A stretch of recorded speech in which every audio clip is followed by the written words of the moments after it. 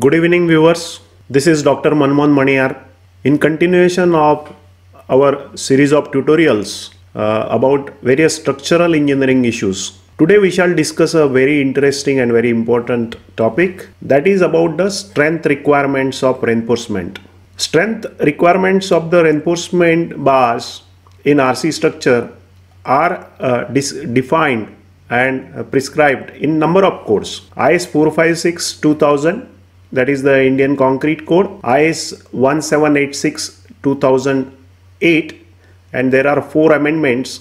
So that is specific code about reinforcement.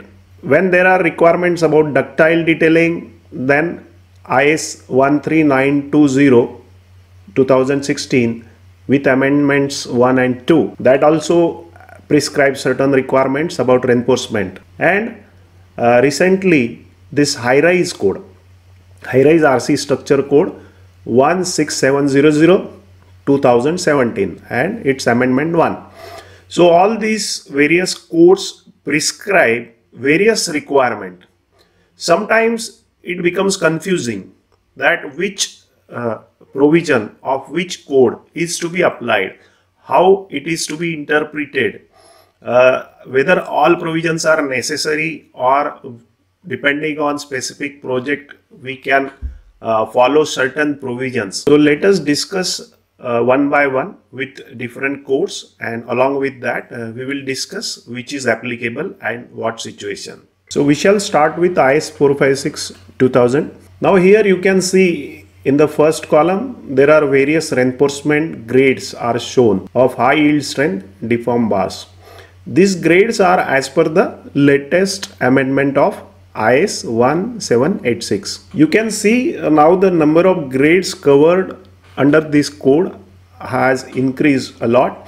You can see the grades FE 415, FE 415D, FE 415S, FE 500, FE 500D, FE 500S, FE 550, FE 550D, and then FE 600, FE 650 and FE 700. There is no ductile category after 550. Characteristic strength, which is 0.2% proof stress, it is mentioned, and characteristic strength is defined in IS 456 as when not more than 5% of the samples are failing, then that value is considered as the characteristic strength. So depending on the grade of the reinforcement, these are the values of the characteristic strength given in MPA. Partial safety factor for all these grades given in IS 456 is 1.15. Modulus of elasticity of reinforcement is constant for all these grades. Maximum strain in reinforcement is defined in IS 456. So it is Fy, that is the characteristic strength, divided by 1.15 modulus of elasticity plus 0.002. IS 456 has given two different graphs or representative figures. First is for this 0.2% proof stress, and second where the yield strength for the bar which are showing the behavior with a definitive yield point. So this is the stress strain graph plotted. This slope of this straight line portion is the modulus of elasticity. This is the 0.02% strain. From this line is plotted parallel to the straight line portion of stress strain curve, where it cuts the stress strain graph. If you take an offset on y-axis, then this is your Fy value. And this another graph where a definitive yield point is there. So this is considered as Fy. Let us look at now IS 1786. This is the amendment number 3 of IS 1786, where in this table number 3, this defines the various mechanical properties. 0.2% proof stress values are mentioned for different grades, AP 415, AP 415D, AP 500, and till they are mentioned up to AP 700. There are in all 11 categories are mentioned of the reinforcement. There is second criteria is about 0.2% proof stress yield stress maximum value, and this maximum value is restricted only for S grade No other grade it has any restriction as far as IS 1786 is concerned. So for FE 415S, this value is restricted to 540. Third criteria is an important criteria. It defines criteria about the ratio of ultimate tensile strength with 0.2% proof stress or yield stress, whatever. Here you can see, here for 415, that ratio mentioned as 1.10. It indicates that the ultimate tensile strength should be at least 10% more than 0.2% proof stress. If you look at the same criteria for ductile FE415D, it is required to be 12% more. If you look at for S category, it is mentioned as 25% more. Here, although it is mentioned as 10%, but again there is a thing value is mentioned, that is of 485. Here it is 12%, but there is again a value, minimum value, that is of 500. Now here itself the ratio is much higher, so there is no such requirement is there about some particular minimum value. One more interesting thing, if you see, as your grade goes on increasing, this requirement of TS/YS ratio, it goes on reducing. So here in FE 600, you just require TS strength to be 6% more. Whereas if you are in FE 415D, the code is expecting it to be 12% more. Then there are elongation requirements are also there, that FE 415, your minimum elongation requirement mentioned is 14.5. FE 415D, it is 18%, this is 18%.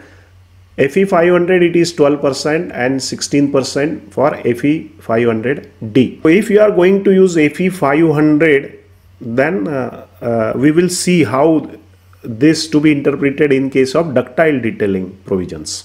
Next we shall see the provisions of Indian Seismic Ductile Detailing Code IS 13920 2016, and there are further 2 amendments are there. So what are the various requirements in IS 13920 2016?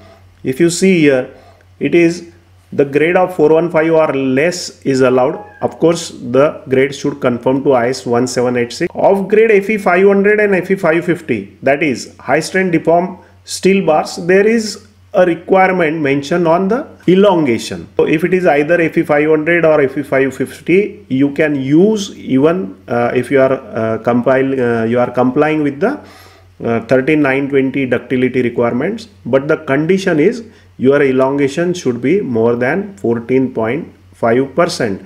Whereas you have seen that for FE 550, as per 1786, the elongation requirements are not 14.5, they are lesser than 14.5. One more restriction here has come. The actual 0.2% proof strength of steel bars based on tensile test must not exceed their characteristic 0.2% proof strength by more than 20%. Now understand this clause. Say I am designing something with FE 500 grade. So 1.2 times of it, that is 600.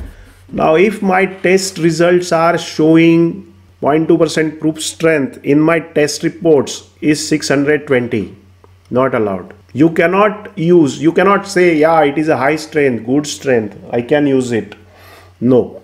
So this way is this restriction is there. Then 5.3.3, the ratio of actual ultimate strength to the actual 0.2% proof strength shall be at least 1.15. The way there is a override mention for by ductile code about elongation, the same way here there is a override mention in this about the ultimate tensile strength ratio to the 0.2% proof strength. So it is mentioned as 1.15. So again, if I go back to this table of IS 1786, you can see here it is 1.10 or here it is 1.12 or for 500 it is 1.08, 550 it is 1.06. IS 13920 is allowing you IS 500 and IS 550, but there are 2 conditions. The elongation should be more than 14.5% and the ratio of actual ultimate strength to the actual 0.2% proof strength shall be at least 1.15. The ultimate tensile strength should be at least 15% more than 0.2% proof. There is one more amendment, and this amendment has further defined certain thing. So 5.3.1 is again mentioning some compliances. So here the elongation shall be at least 14.5%. So whatever is the grade, the elongation straight away is mentioned as 14.5% minimum. It should be more than that. Ratio of ultimate stress to 0.2% proof stress shall not exceed 1.25. Now you can see here there is one additional restriction has come. Here you can see the ratio of ultimate stress to 0.2% proof stress shall not exceed 1.25. Ratio of ultimate stress to 0.2% proof stress shall be at least 1.15. So what does it mean? It means the ratio of ultimate stress to 0.2% proof stress shall lie in between 1.15 to 1.25. Steel shall be only of strength grades with minimum 0.2% proof stress of Fe 415 MPa, 500 MPa or 550 MPa, in addition to other requirements of IS 1786. Here in 0.5.3.1 D, IS 13920 ductile requirement clearly mention that which grades of the reinforcement are allowed, and that are 415 MPa, 500 MPa, 550 MPa. Be clear that if you are following IS 13920, you are not allowed to use reinforcement grade more than 550. To summarize, what are the requirements? Requirements are very simple. If you are following 13920 provisions, you can use 415 and 500 and 550 grade. The elongation should be more than 14.5. Proof strength should not be more than by 20% of your characteristic strength you are using in design, and there is a particular restriction of band on the ratio of ultimate tensile stress to the 0.2% proof stress. It should be more than 1.15, but it should be less than 1.25. Now let us look at the provisions mentioned in IS 16700, clause number 5.7.2.1.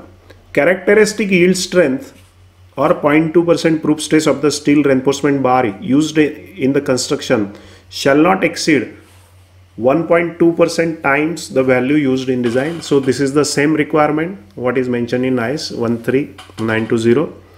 Second is the ultimate strength of the reinforcement bar shall not exceed 1.25 times the characteristic yield strength 0.2%. So same is covered in the IS 13920. There is no special requirement or additional requirement, and of course in general it is in the amendment 1 they have mentioned that the reinforcement shall conform to IS 1786. I hope this will make the idea clear. Now depending on what type of structure you are looking at, you will follow. If you are following a high-rise structure in a seismic zone, naturally your provisions of 13920 will dominate, and if you have seen the provision of 16700 are in line with 13920.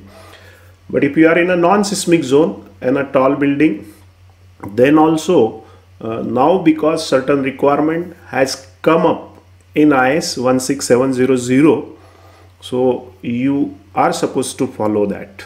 Although you may not be following 13920, if you are in a low seismic zone like Hyderabad or Bangalore, similar to that, then also if it is a high-rise structure, if it is height is more than 50 meters, then you have to follow these two provisions mentioned in IS 16700. Can use higher grades than 550. You are in a non-seismic zone, your height of the tower is less than 50 meters. In that case, the governing requirements will be only from IS 1786. and IS 456 is in general definitions are applicable everywhere. So I hope this today's discussion has made it clear that what are the various strength requirements of reinforcement as per different governing codes related to that. If you find this tutorial helpful, please like, share and subscribe.